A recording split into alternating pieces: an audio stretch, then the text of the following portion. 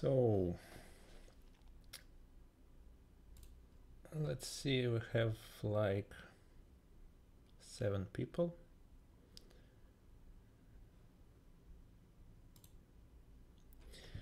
Well, this is the first experience for me in giving such online lecture and in English also, so I hope we will not have any technical problems.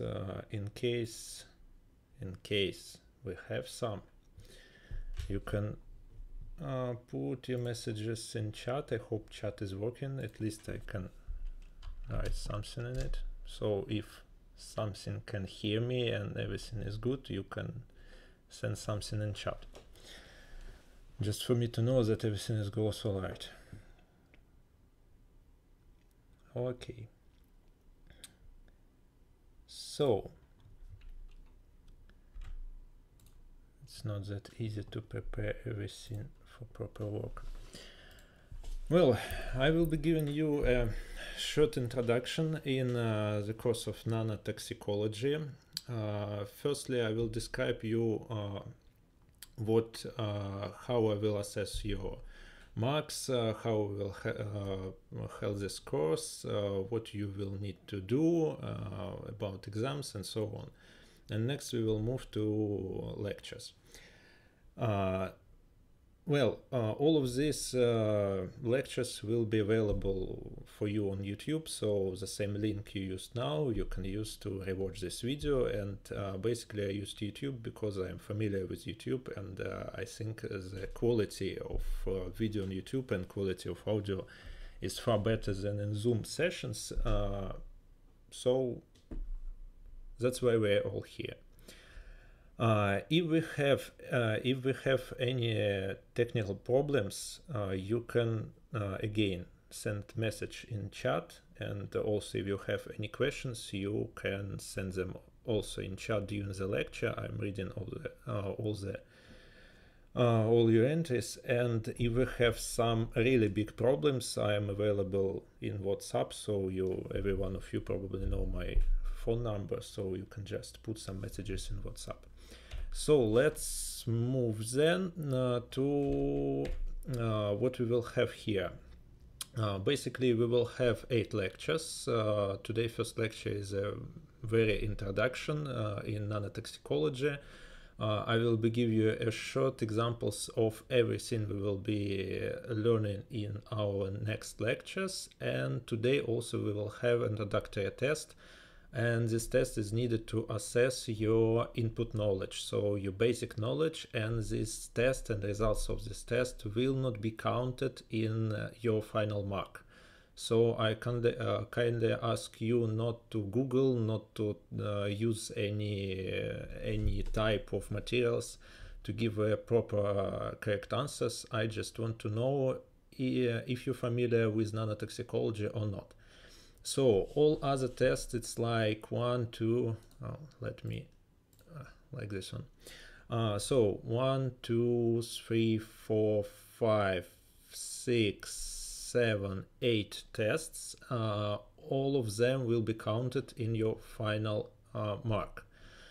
As you see, this test is placed somewhere in the middle of the lecture. So I will be give you a link. Today introductory test will be a test not for your knowledge, but for the system. But because I never used such a online test system, and I don't know exactly how it will work, good or not.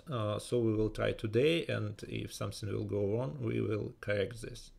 So in the middle of every lecture, starting from third lecture, which will be in a week, I will give you a link to test in the middle of the lecture. So if you miss this link, there is no opportunity for you to re-answer these tests. So please attend to the lectures. So in the middle of the lecture, I will give you this link, and you will have 20 minutes to perform this test. 20 minutes, 20 questions. So in lecture 3 will be test for lecture 2, in lecture 4 will be test for lecture 3, and so on and so on. Last test for lecture 8 will be right on the exam, along with the final test. so 2 tests in exam day.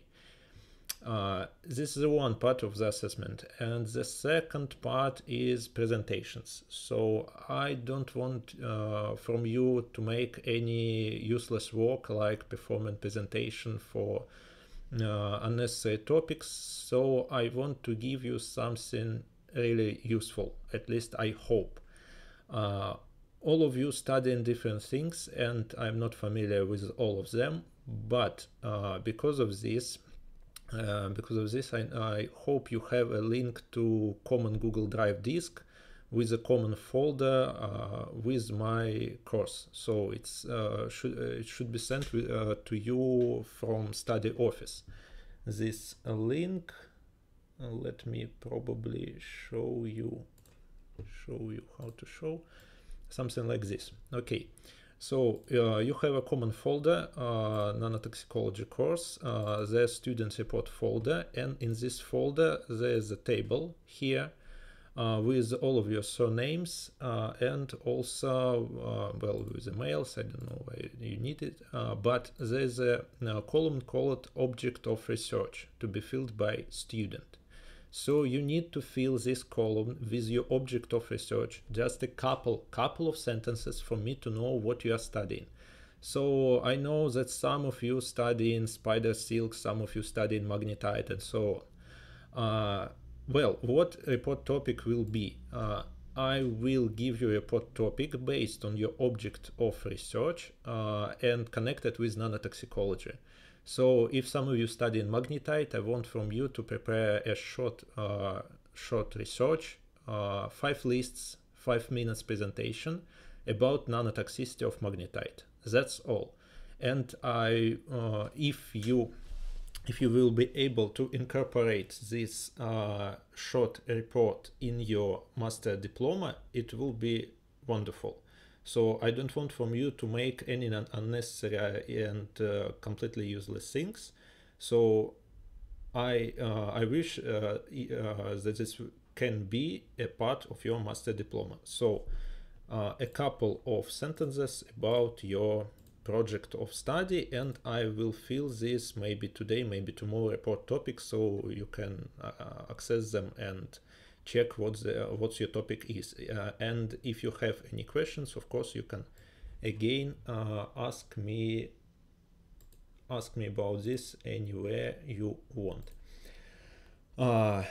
Well, about presentations. So presentations will start from next Tuesday, December the 1st, and presentations will be in Zoom room. So the link is here. You have this link in your schedule. Schedule is placed in the same folder as all non-toxicological materials will be. And well, how I will choose? There are 16 of you, so we need to perform at least 3 people in each day, except for the last one where there should be like 4 people. You can well, we will choose people to present to give the presentation, for example, after lecture 3 on lecture 4. So during this lecture I will ask if there's any volunteers to present the reports after the lecture 3. If there's no volunteers, I will just randomly pick you up from a list and well, you are next, you are next, you are next. So if there's any volunteers, please let me know via, I don't know, you can place your surnames in chat with I want to be, for example, on Tuesday 1st or maybe Friday 4th, and so on. So 5 lists of text and 5 minutes of your presentation, no more. So 3 people, it's like 15 minutes, 20 minutes. So wouldn't last long. And also you can, not just you can, you must download your presentations and your reports in the same folder where you just saw a reports list. So you can create a folder with your surname and put your report there. And about well, assessments, let's clarify this. So you will have 8 tests, 20 points each, 20 questions, 20 points, so 160 points, and presentation it's like 40 points. It will be like 200 points after all, well, I wouldn't repeat all of this, 170 plus it's a 5 grade, and so on. Again, a brief repetition of what I just said. Every lecture starts according to schedule at 15:20. Introductory test will start now. Every other test will start in the middle of the lectures. Presentation session in Zoom will start 15 minutes after the lecture end. So we will have like consultation after the last lecture and about the exam. So I will give you final test, test number 8, final test, and I will calculate these marks. And if you have like a 5 grade, well, excellent, you have 5 grade. There is no need to perform any exams additionally and answer some questions. But if you have like 4 and you want 5, well, you can answer some additional questions, like maybe a couple of questions, and increase your marks. So finally, for you to understand again, so it's a whole of your group, like 17 people here, but I believe that Christina are not with us anymore, so it's like 16 people. And for example, if you your test marks will be like 18, 15, 20, 17, and so on. And for presentation, I will assess a quality of your text and the quality of your presentation, so soft skills, 20 points each. So if you perform something like this one, it's okay. I need to move my head probably, or make like this one. So if you perform something like this, you got 181, and you're wonderful. It's an excellent mark. So if you miss any of this test, it will definitely fall below 170, and you will have just a 4 grade mark. So please do not miss the tests. Again, test will be given to you in the middle of every lecture. If everything is clear for you now, I hope that everything is clear. If you have any questions, do not hesitate and contact me directly via email or in chat or in WhatsApp or in Vkontakte or some other ways. If everything is good, if there's no questions, let me just check if we have some people here. We have like 13, 10 now. Well, definitely not everything here. Okay. Anyway, we need to proceed. So now I will be sent to you a link to your first test, introductory test. You need to use your email, scammed email, to enter this test. So scammed.ru. You need to enter this email when you will receive a link. So copy link, and I'm sending it in chat. Well, basically you have like 20 minutes to perform this test. I will be waiting for you to finish this test, and after, well, it's not very suitable to wait, but during online lecture, but I will wait. And if you have any problems with us accessing this test, you can again put some messages in chat. Basically, I can watch if some of you starting this test. So, okay, Alina is good. Alina in progress, I see it. Well, if there is no problem, I will start something. So, I will start with terminology. Terminology is not very interesting topic, but we need to clarify what is nanotoxicology is. So basically, nanotoxicology is a study of nanotoxicity. It's obvious, but it's not that easy for some people to understand what is nanotoxicity, because nanotoxicity can be we'll review it from two different points. First of all, nanotoxicity is something that occurs only at nano level, on some molecular level, maybe on cellular level. But some people said that nanotoxicity is something that is associated with the use of nanomaterials. And basically, this is more correct designation, because really nanotoxicity is something that is caused by nanomaterials. But nanomaterials is a very wide area of different formulations, and among them there can be some maybe not nano but micromaterials, and all of them can cause some nanotoxicity outcomes. So basically, the question is, does this mean that nanotoxicity occurs only at nanoscale? Well, it's not. It's not only at nanoscale. It can spread far from a single cell or single molecule.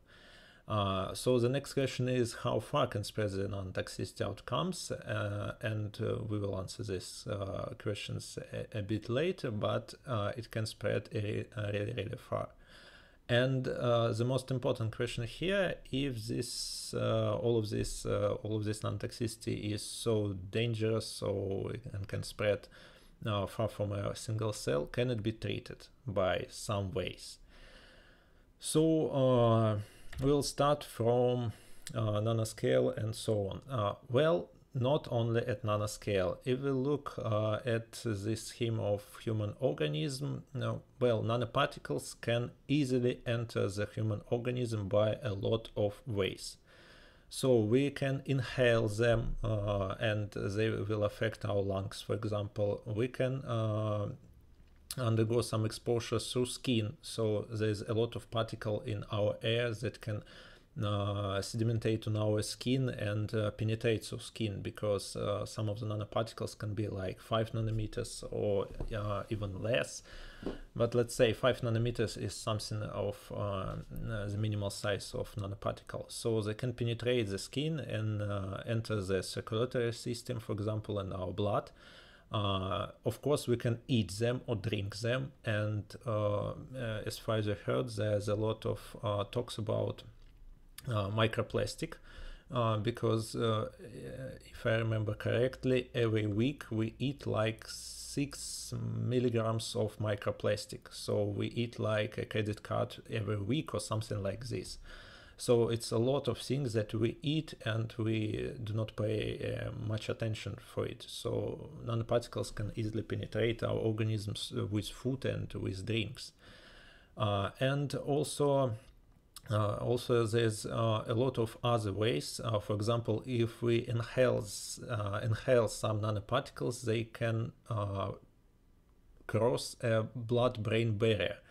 To be precise, there's no blood-brain barrier in our nose. So nanoparticles which came to our nose can directly go to the brain. And the nanoparticles which rest in brain can be there for weeks, months, and even years. So it's very hard for nanoparticles to exit, let's say, a brain or other organs. So nanoparticles can cause a lot of diseases. Even Alzheimer or Parkinson diseases can be caused by some nanoparticles. So as you can see, outcomes of nanoparticles exposure not only at nanoscale at all. And sometimes people intendedly, let's say, use some things like silver containing toothpaste with nanoparticles of silver, argentum nanoparticles.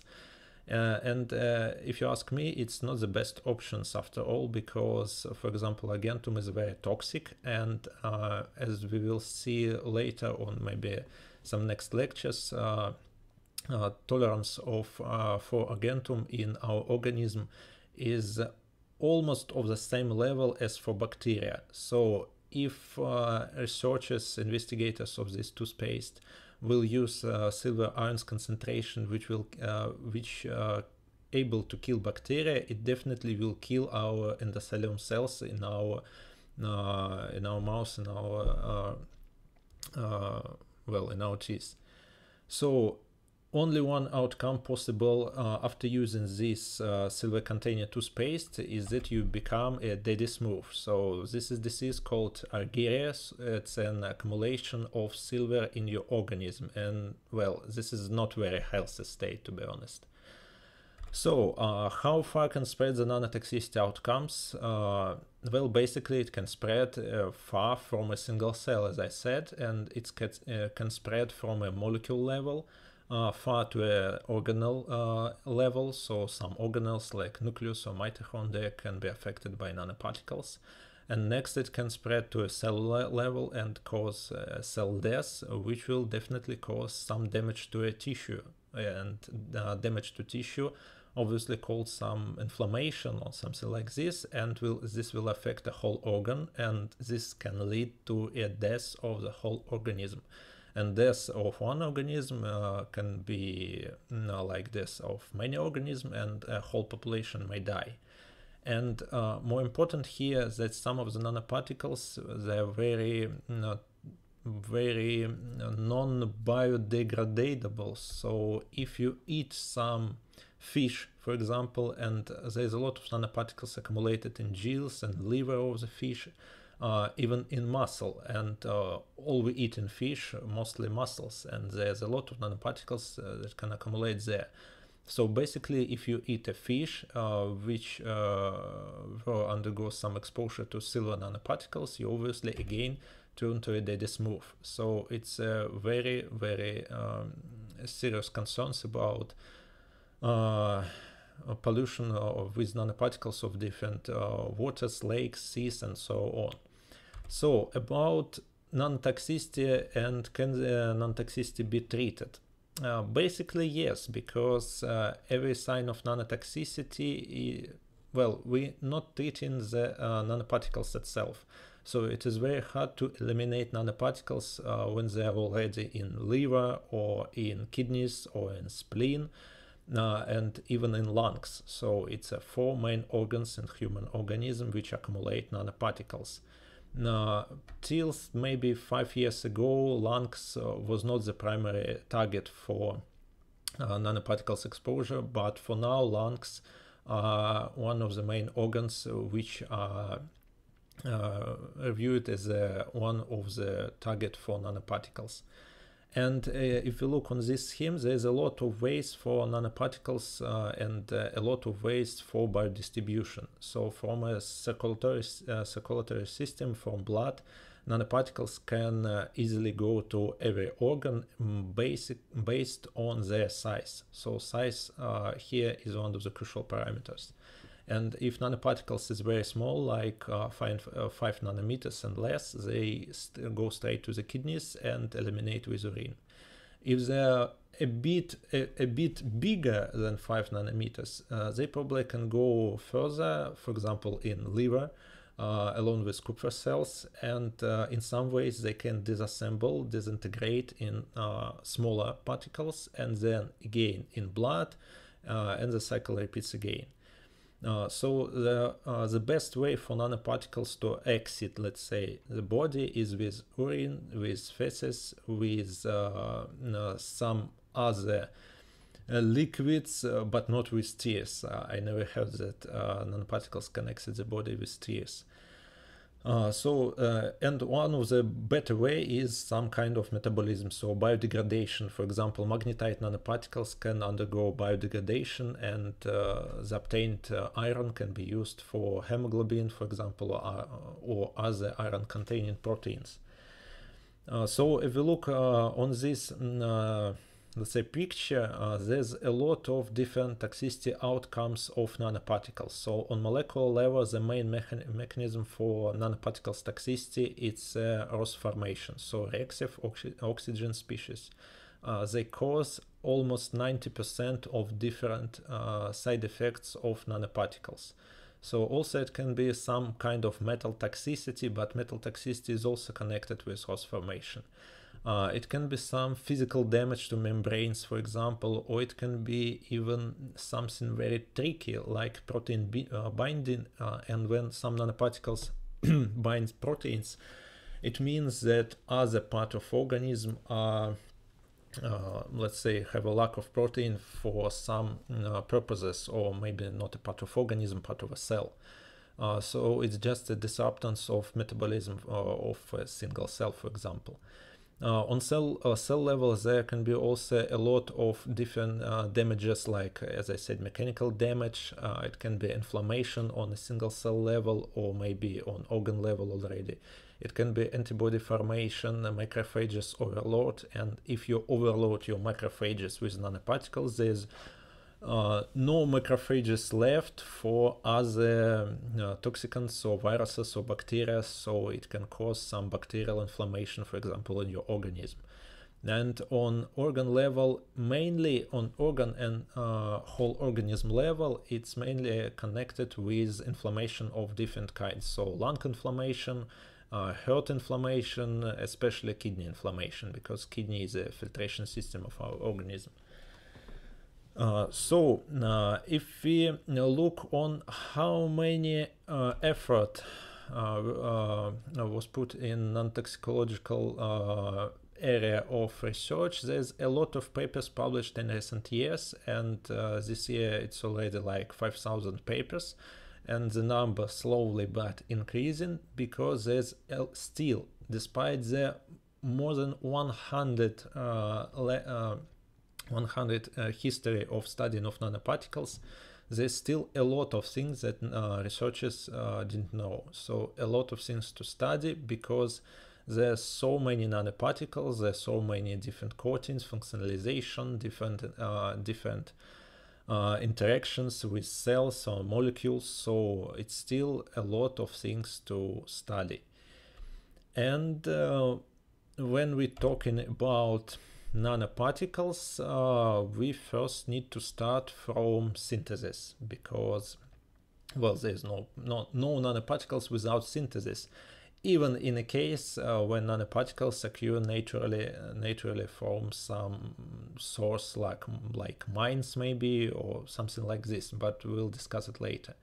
So synthesis approaches. I will show you just one slide here, because we will have a separate lecture, next lecture I think, on different synthesis routes from nanotoxicology perspective.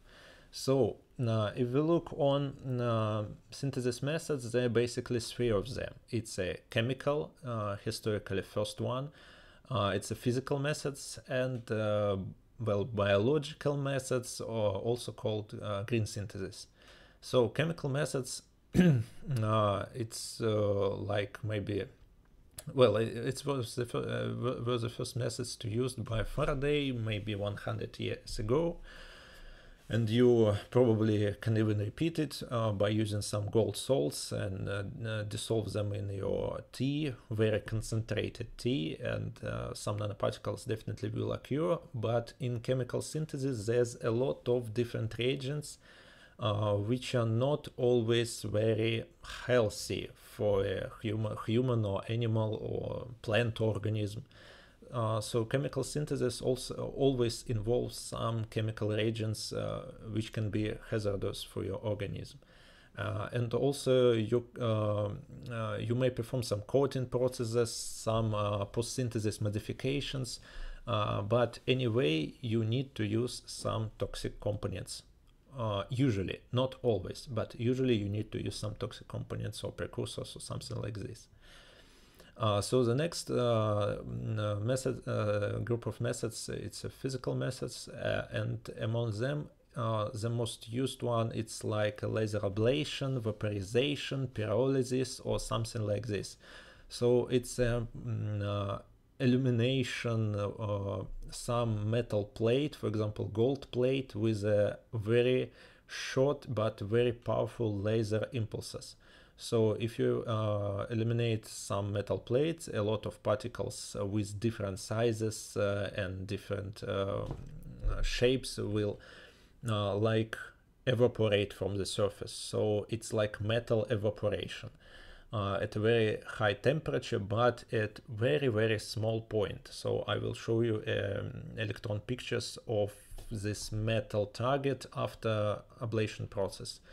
It looks very nice. But after this method, you are also able to obtain a lot of different particles, but mainly these physical methods used for production of inorganic particles. Of course, there's some methods like maybe, I don't know, evaporation using some emulsions to produce liposomes or something like this, but it's on a cross between chemical and physical methods. And the last group, it's biological methods, called green synthesis, when you use some plants extracts, bacterial cells, even a whole animal organism. So it's some researchers which used a whole mouse to produce nanoparticles inside this mouse, and well, I don't know for which purpose. It just it just can be achieved. So, well, green synthesis now are very popular, but only because it can eliminate some steps like using very hazardous agents. So as for me, it's still like a very nice toy. So biological synthesis need to be further investigated, adjusted to produce something really valuable, something with very precise sizes, composition, and so on.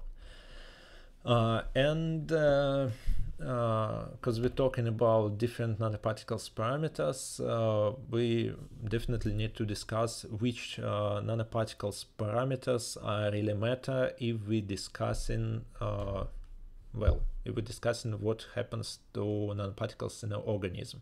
So what matters? There's a lot of nanoparticles parameters that can be considered when we're talking about nanotoxicity. So basically, for sure, it's a composition of these particles. So composition really matters. Everyone knows that silver nanoparticles are more toxic than gold nanoparticles or magnetite particles.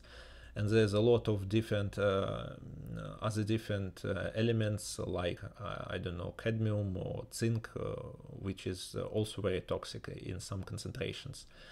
But among these parameters, well, of course, size and shape also matters, because for now we know that the smaller the size, the bigger the toxicity. And for some shapes, we know also that some shapes are not very toxic and some shapes are toxic, even if the nanoparticles are of the same composition. Surface charges are also known to make some contribution in overall toxicity, surface coating, functional groups, targeting ligands, and so on. But sometimes some very narrow parameters of particles can contribute to overall toxicity. So among these parameters, like crystalline structure, which are always usually not considered at all, so amorphous or crystalline doesn't matter, it does matter. And state of nanoparticles aggregation, so nanoparticles can be aggregated or dispersed in a media, and this strongly affects nanoparticles toxicity. And if we look on a variety of different nanoparticles, there's a lot of them: liposomes, polymer particles, micelles, carbon nanotubes, dots, different cyclodextrins, quantum dots, and pure bare gold nanoparticles. There's a lot of them, and looking on them, it's become obvious why it is very hard to study the nanotoxicity of all of these things. And also, if we combine these things, for example, we cover gold nanoparticles in a polymer shell in a liposome and put this, decorate this with quantum dots, and next cover it with dendrimers, it will be very hard to assess this toxicity of this formulation. So historically, the first thing that really matters is the size. So size really matters when it came to nanotoxicity. If we look on this scale, well, what is nanosized? Basically, nanosized object is everything which is smaller than 1 micron. Of course, it can be still called like 800 nanometers. But to be honest, it's not a nano, because it's like submicron. as if you ask me, everything which is smaller, 500, smaller than 500 nanometers, well, can be called like nano. So 500 nanometers, it's a limit for in every dimension, because nanoparticles can be not spherical, they can be like elongated or cubic or something like this. But the smaller the better. The ideal size for nanoparticles, it's like 50 nanometers, 100 nanometers. It's the best for bioapplications and so on. And also nanoparticles can be as smaller as 1 nanometer. And if you look on upper scale, it's the size of single protein. So, for example, human serum albumin is one of the most abundant proteins in our serum. It has size like maybe 5 nanometers or something like this. And DNA molecule, depending on amount of the nucleotide bases, can have the size of 10 nanometers, maybe 20 nanometers. So virus particles like coronavirus have size of maybe up to 100 nanometers. So some of the nanoparticles can be of the same size as some of our molecules in our organism. So the cell is much bigger. The cell like maybe 10 microns, 50 microns, 100 microns. So the nanoparticles definitely are much more smaller than a separate cell. And if we're talking about size and why the size does matter, because the smaller the size of nanoparticles, the bigger the surface, total surface of these particles, and the bigger the surface, much more different ions can be released from this surface and cause oxidative stress. So it's a basic principle of nanoparticles toxicity, but not always. It's just, well, you can predict nanoparticles toxicity and you will be like 80% accurate when you talk about size, and that the smaller the more toxic, but not always. And if we look on a study of size-dependent toxicity, there's no publication about size-dependent and nano, because it became obvious only like 20 years ago. And as I said, the history of nanoparticle study is like 100. So for now, it's a lot of papers published on size-dependent toxicity of particles. And if we come to the biodistribution in our organism, size also still matters, because depending on the size, nanoparticles can easily penetrate different organs. For example, if they are small enough, they will accumulate in kidneys, in heart, in lungs, and if they are big enough, they definitely will accumulate in liver and spleen. And also it is connected with other sizes. So the size is one of the most important parameters of nanoparticles. But not only size. Shape also matters, because for now scientists are able to synthesize almost any shape they want. So it can be like nanoflowers, nanospheres, cubes, rods, different lines, bars, prisms, and even 50 types of nanobiopyramids. So probably, but no one can be sure here, all of these samples have its own nanotoxicity profile. So probably this one will be not very toxic, because some of them have like spherical edges, but this one have very sharp edges and probably will be more toxic. But the shape almost the same, but very small details sometimes really matters.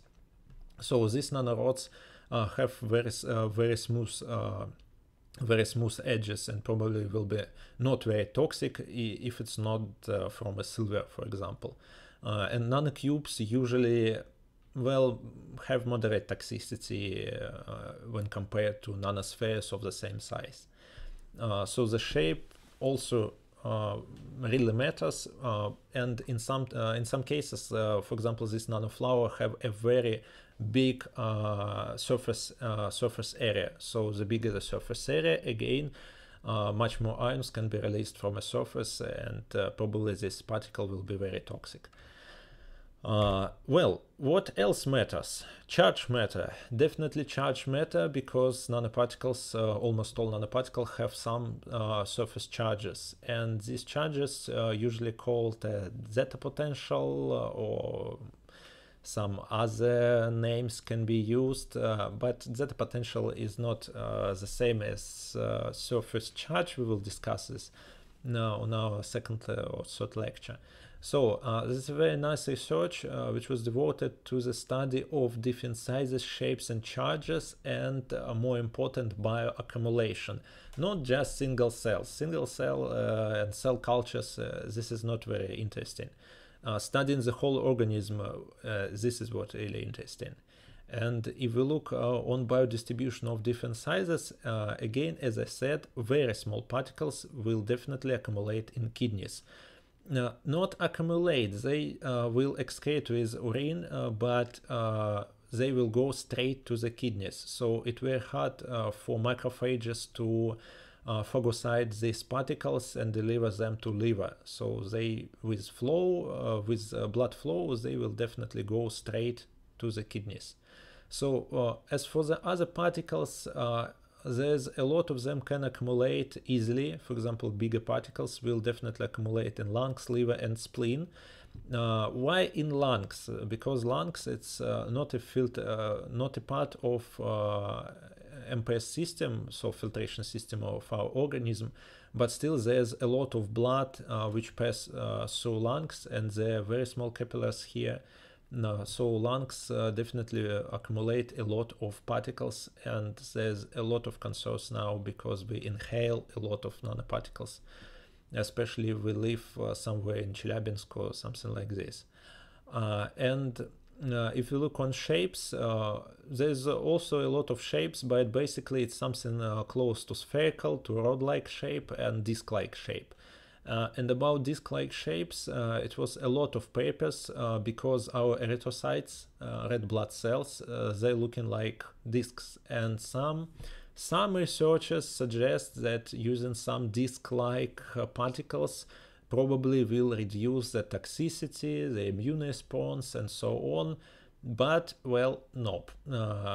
It doesn't, well, it matter in some way, because if you look on spleen structure have some filter system, and erythrocytes, when they pass a spleen, they passing not like this one, they passing through this filter with their side. Yeah, some particles can definitely go through spleen, and if you look on this distribution, there's like well, same distribution for these particles, but for kidneys, because of all of these particles are of the same size and much bigger than 5 nanometers, almost no particles will accumulate in kidneys. And finally, charge, negatively charged, positively charged, and with no charge, so neutral charge, let's say. Well, there's really a big difference between negatively and positively charged, and the answer is very, very simple. Well, our cell membrane have negative charge. So if the cell membrane, I mean, have negative charge, so a nanoparticle have positive charge, definitely they will interact just electrostatically. And since there's a lot of capillaries, there's a lot of tubules in our spleen, in our liver, which filtrate the blood, it definitely will accumulate in the cells with negative charge, so in all of the cells.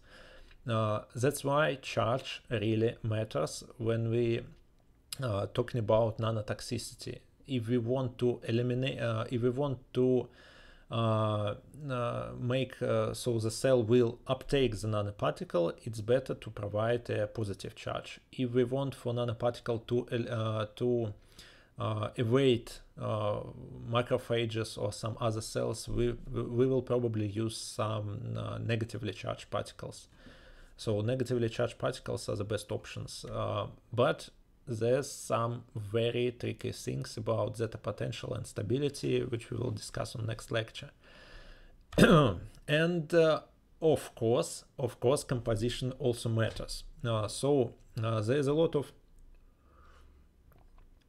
a lot of different elements which can be used to produce some nanoparticles. So historically it's gold nanoparticles, silver nanoparticles, magnetic nanoparticles made from iron or nickel, silicium nanoparticles, titanium, zinc oxide, and so a lot of different elements can be used.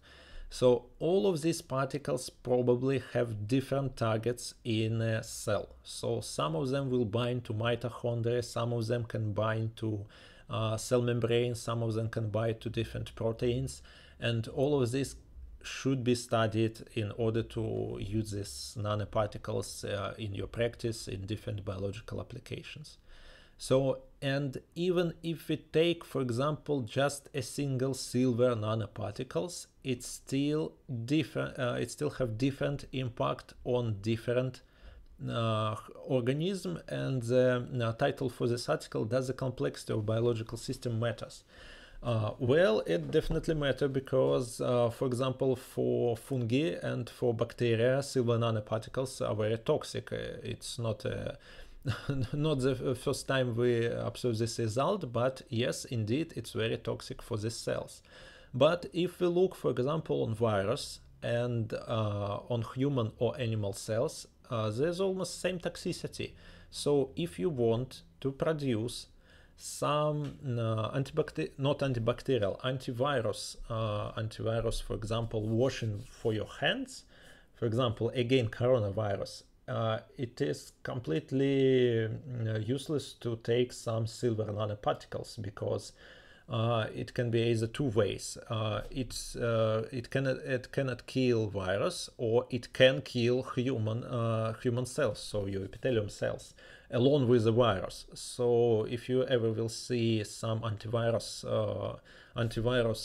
washing liquid with silver particles, please do not use it. It's either useless or toxic.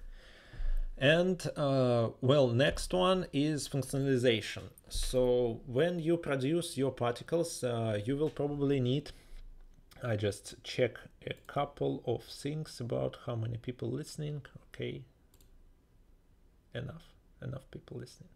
So if we look on your particles, when we obtain some particles, we definitely need to cover them with something, so to give them some functions, and this is called functionalization. So if we look on functionalization strategies, there's a lot of them, and it's just a small glance on what can be really used. So it can be dendrimers, polyethylene glycol, different markers, antibodies, peptides, double single-stranded RNAs, small interfering RNAs, septamers, drugs, and a lot of different things.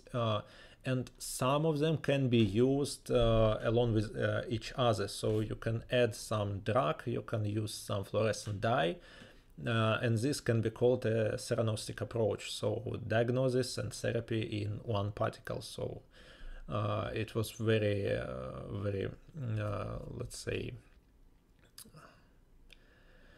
very important maybe 10 years ago, but for now it's not so state of the art to create some diagnostic approach. It's already past century.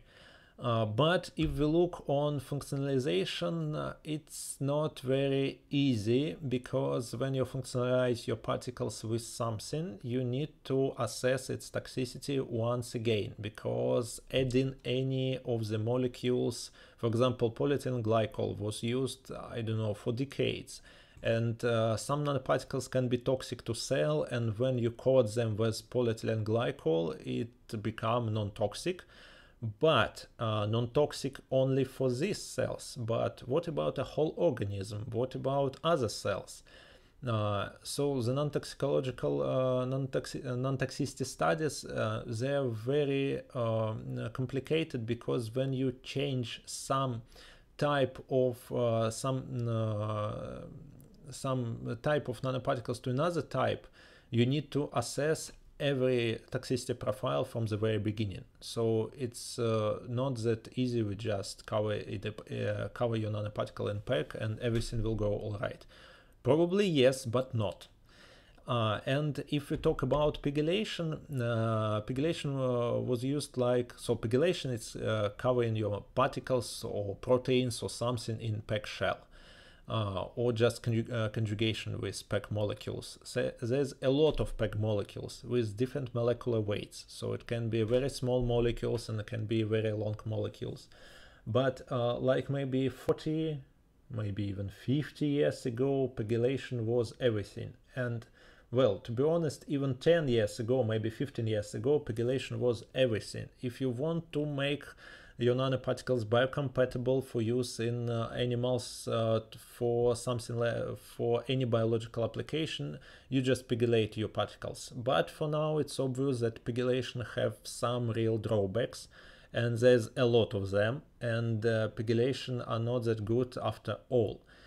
So we will talk about PEGylation on our third lecture, but just for you to know a bit information, PEGylation, if you use no PEGylation for your particles, they will definitely accumulate, almost all of them will definitely accumulate in liver, so it's a liver, and if you use some PEGylation, they will evade phagocytosis by macrophages and will definitely accumulate somewhere else, or they will stay in blood.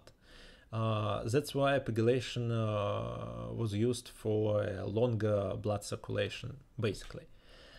But when we're talking about different functionalization, I can say a couple of words about protein corona. So protein corona, it's phenomena which were discovered like maybe 2 decades ago, or maybe like 17 years, 20 years ago. And protein corona is some kind of natural functionalization.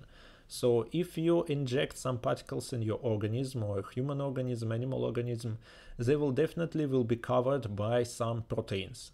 And these proteins, there's a lot of them in our blood. We have,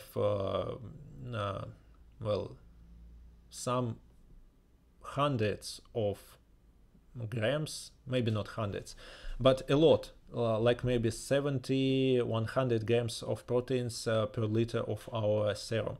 So there's a lot of them, like microglobulins, albumins, and so on, and they will definitely cover the nanoparticles with this shell called protein corona. And this protein corona will affect the cellular uptake of these particles. And more important, if some of the protein will adsorb on the surface of particle and then enter the cell, it will drag this protein with nanoparticles. So it's one of the possible way to subject the cells for some proteins which are not naturally will occur inside cytoplasm. So probably it can cause to some overdose with proteins in separate cells, and also can cause cell death. So like as I said, maybe 20 years ago, no one ever heard of protein corona, and every scientist just thinks that just thought that if they inject pure gold nanoparticles inside a human organism, they will circulate like a pure gold nanoparticles. Nope. And if we talk, we will talk about protein corona later. So protein corona, not very easy formulation. So it can be a hard corona, it's soft corona, and this protein corona can undergo some evolution in human organism. So if nanoparticles will circulate for weeks, protein corona will not last for weeks in its initial stage. So it will be in some way transformed in something else. And after all of this, we finally came to a testing. So when you use some nanoparticles in your research, it definitely needs some testing for, well, biological application, or maybe some environmental application. Maybe you want to use your nanoparticles to clean some water wastes or something like this. And anyway, these nanoparticles will probably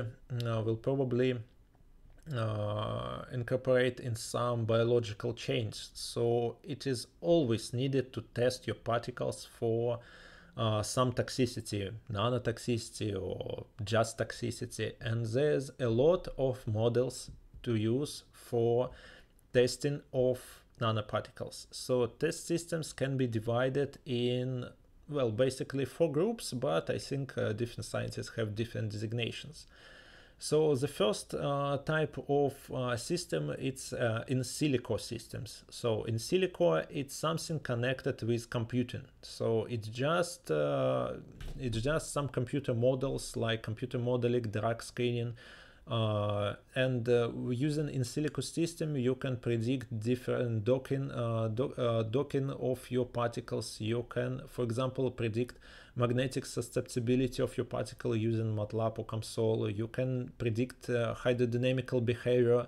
Of course, it's just a computer model, so they can be 100% accurate, but still they can be used to eliminate even some in vivo testing. So in silico for now, it's one of the most developed things in nanoparticles testing, and there's a lot of system developed in recent years, because in silico testing needs a lot of computer power. So for now, it's a lot of supercomputers which can be used for in silico testing applications.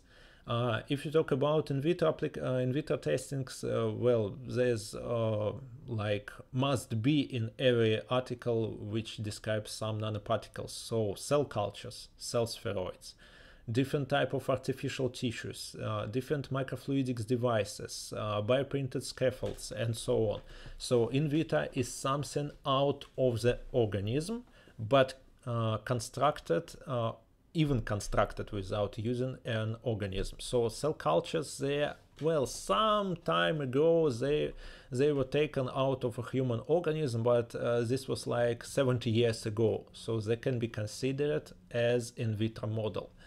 But there's also ex vivo models. Ex vivo model is usually some dissected organs. Well, here it's not ex vivo, it's just transplantation of lungs, I believe, or something like this.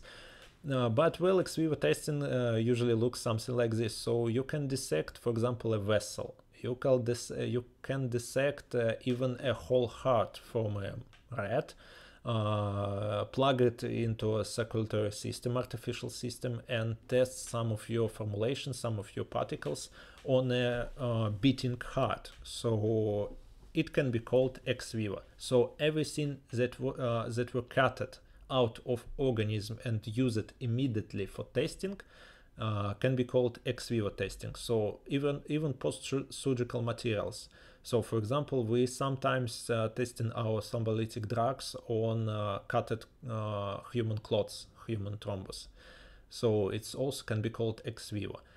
And in sometime it's a very narrow object to discuss. Primary cell cultures. Primary cell cultures is something that taken out of an organism. So if someone have a tumor inside organism, you can take a biopsy of this with the cells and use them as a test, for example, for personalized medicine. So primary cell cultures can be partially, very partially, considered as ex vivo models, but I probably will call them still in vitro models. So it's on the border. And in vivo models, it's not very hard to understand. It's some animals, insects. Why not to use insects if you produce some particles, for example, to use on your plants? Will this cause a die of some bees, for example? Embryos, larvae. So all of these, all organisms that are living on its own can be called in vivo object. Again, a very tricky question. unicellular organisms, so like bacteria. Well, bacteria still can be called in vitro, but there's not only bacteria which can be unicellular, and just a couple slides later we will discuss this organism too. So if we look on in vitro, what can be assessed in vitro? There's a lot of things that you can assess using in vitro techniques. Basically, you can build, I believe there should be something here. Okay, so you can assess a lot of things using in vitro techniques. Basically, you can visualize. Okay, you can image cell morphology with different fluorescent dyes. You can basically assess cell morphology, cell viability, and cell proliferation. And for all of these methods, I will devote like lecture 6 and lecture 7, I think.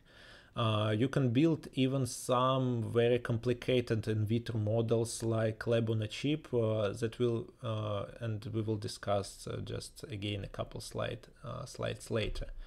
But when you're using different in vitro models, it is very hard to compare the results, because even if you use different unicellular models like yeasts, mammalian cells, different algae and bacteria, and study, for example, the toxicity of silver nanoparticles, the result will be very different, but not always, because protection system for most of the organism are the same. It's contains some glutathione, dehydrogenases, and other protection systems. And when you're assessing the viability of these cells, you basically use some tests like LDH assay or MTT assay, and these pathways, like converting MTT to colored formazan, they are almost the same for all of these cells. So the question is not about assessing here, but about picking up a right model for your particles. So if you want to use your particles in some, I don't know, water reservoirs or in lakes, definitely need to be assessed on, for example, on algae, but not on mammalian cells, or not on yeast, for example. And all of this, observation of toxicity uses this LDH assay, so it's basically a metabolic assay. So metabolic assay gives you just indirect information. So they're breathing or not breathing, so mitochondria works or not works, but it's not a direct observation of particles viability. To observe to perform a direct observation, you need to look on your cells, with your eyes. And direct observation usually involves some fluorescent dyes, microscopic observation, even transmission electron microscopy observation, which helps to observe your cells directly and understand why, for example, these particles toxic.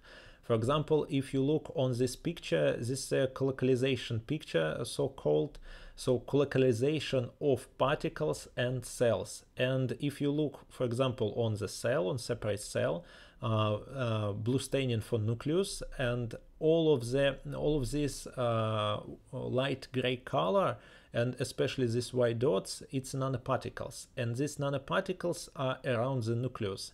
And if you are familiar with cell structure, mitochondria mostly localized around the nucleus. So probably it's a colocalization of nanoparticles with mitochondria, and if this nanoparticles is toxic, probably toxicity associated with damage to mitochondria, so to energy cells of our energy factories of our cells. So looking only on one picture can give you an answer why your particles is toxic. So it's not as complicated as it can looks for at the first glance. And as I said, there's a lot of things on the border. Now, when I said about unicellular objects, there's a lot of objects which are living on its own. Like, for example, this one, it's a moving algas. And, well, using moving algas, unicellular algas, you can assess some not just metabolic activity, but you also can assess movement, for example, or fluorescence of chlorophyll, for example, like this one. Where red cells fluorescent and they are living, and blue cells, they are already dead. So using these objects, some scientists call these objects in vivo, because when you're working only with alga, well, for you alga it's like a bigger, like a reptile, like a mouse, so you can call them in vivo. But for the scientists who working with animals, alga is just well, it's in vitro object. And sometimes on the border you can obtain I mean on the border between direct and indirect ways. For example, if you stain your particles for hydrogen peroxide staining, it's both indirect and direct observation, because you directly observe the cells with your eyes, but indirect because concentration of hydrogen peroxide not always correlate with viability of your cells. Well, again, in details we will discuss this a bit later, and we're moving to a short video just for me to let's say rest for a couple of minutes, and the video devoted to lab on a chip. It's a very nice thing. I suppose most of you heard about lab on a chip, but again, maybe some of you didn't heard, so please watch a very, very short video.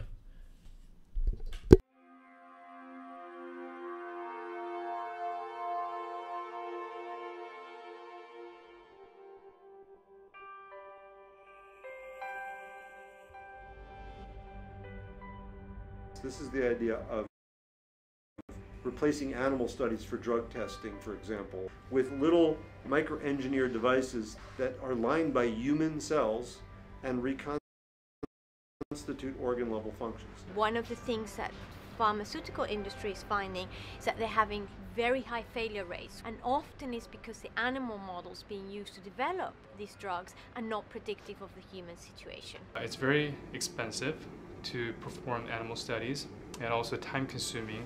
Whereas here we have models that can potentially better predict the human situation. It's called human breathing lung on a chip, and this device mimics a breathing human lung. It has human airway cells from the air sac on a membrane that's porous. On the other side of the membrane are human capillary blood vessel cells. There's air on one side, there's flowing medium with human blood cells in it, like blood on the other side, on the capillary side, and then the whole thing stretches and relaxes just like our lung does when we breathe. And we mimic, various types of physiological responses to drugs, toxins, or various types of materials we encounter on a daily basis. So this would be very useful because it's human relevant, because we will be using human cells. And I think the beauty of this technology is so easy and straightforward that a lot of people can use it without getting trained, especially biologists, clinicians, chemists, who don't have any engineering background. This technology is accessible to them. Much cheaper than using animal models. To see the size, you need very little compound. So this would not only be more predictive, but have higher turnaround times. You can screen using much smaller amounts of the drugs too. So more predictive and more practical. But we also have kidney on a chip, bone marrow on a chip, peristalsis gut on a chip, and we're just going on organ to organ and hopefully integrating them. In a little microsystem, we link the heart that beats to the lung that breathes. We're getting great interest from pharmaceutical industry and hope to announce our first alliance to use those to see if we can indeed replace some animal studies to accelerate the drug development process and decrease costs. This institute is by far the greatest and best working environment for bioengineering research, and we can predict the behavior or response of these cells or the body to, for example, drugs more precisely. I think that's where the promise is.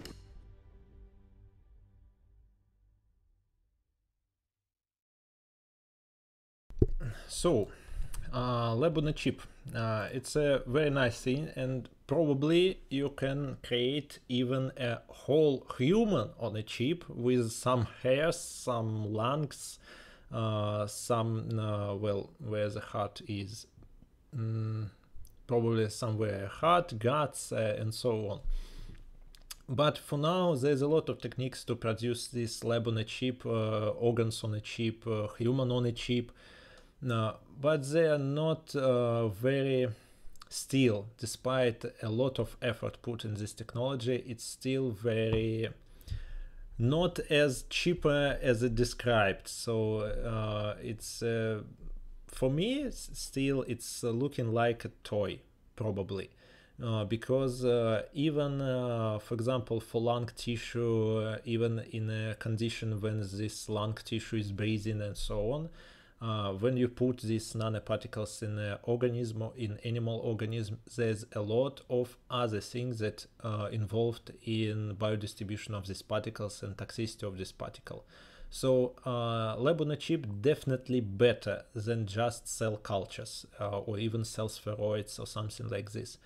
No, but at the current state of technology, it can substitute animal, still cannot substitute animal testing.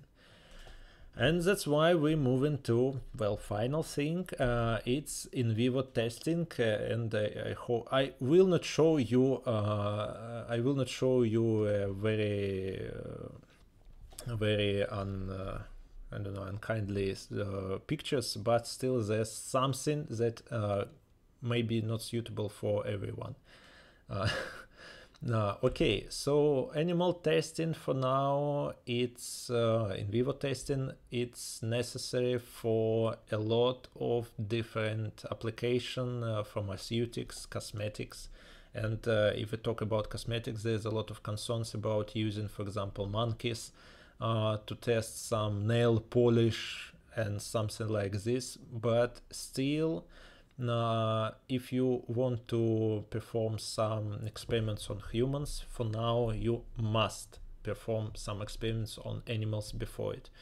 And in our current situation, considering coronavirus, you see a lot of companies trying to make a first vaccine for against coronavirus, and well, some of them even skipping this preliminary, as it's called, like preclinical examination on different in vivo models.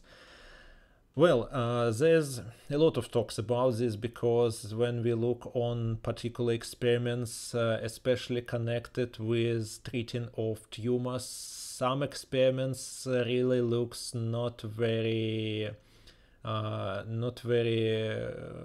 from a humanity point of view, when you're looking on these poor mice with very big solid tumors.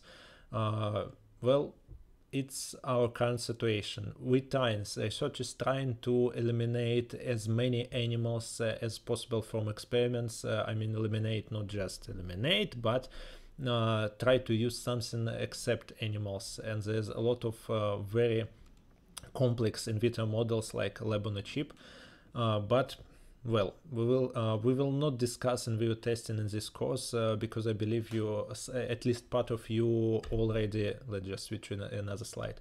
So I believe some of you already had this course of preclinical studies this spring. I think some of you, maybe not all. And basically it will be our last slide about natural nanoparticles.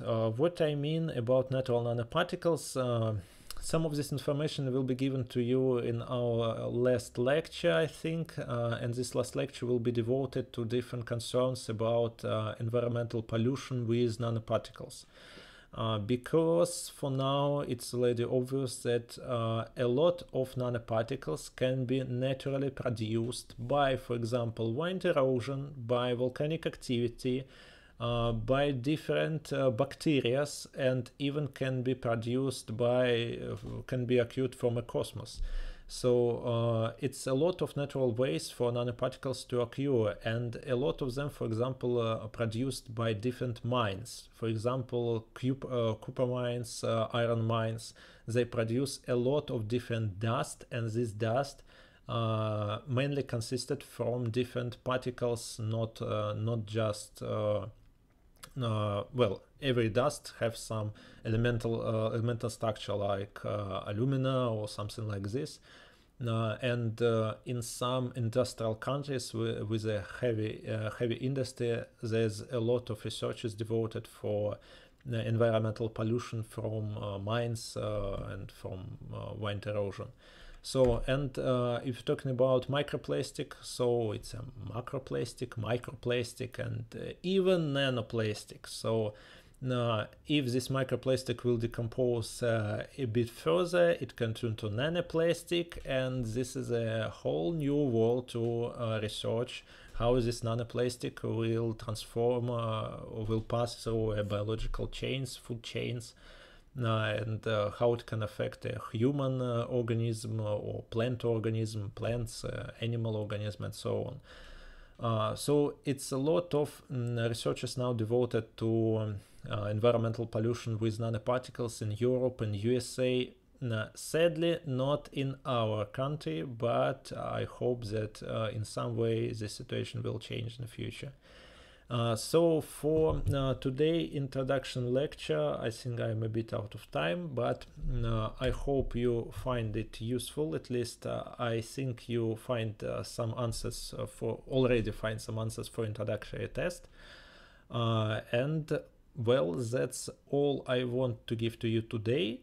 If you have any questions, you are free to ask them in chat. I will try to answer to them. And if you have some questions regarding organization of this course, about again presentation, topics, and so on, please return to the start of the lecture and listen, or you can ask me now.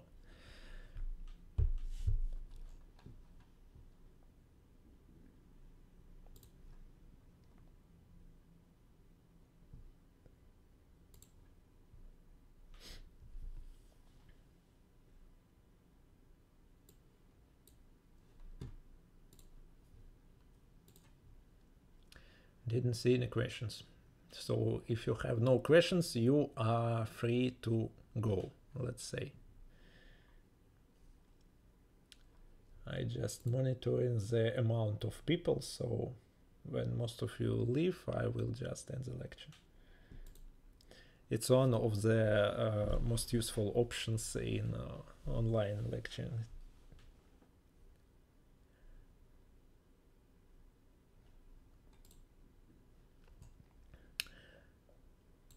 It just maybe not very suitable for you to type a bigger question, so you're free to ask after the lecture if you want. You can just type plus in chat for me to wait if you want to type something bigger.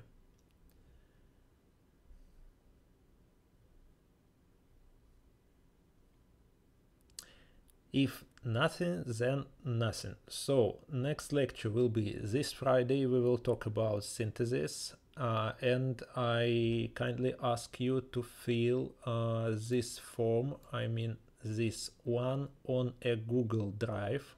So in this form you need to put your object of research, very short. So design of composite based on titanium dioxide and periodic cultures. Very nice. So please everyone, put your object here, so I will give you a report topic and you can check this report topic maybe tomorrow and start preparing your presentation and report. So on next on next lecture, I or you by yourself will choose who will present a first presentation on the next week, on next Tuesday. If there's nothing you want to ask me, that's all for today. Thank you for your attending, and see you next Friday.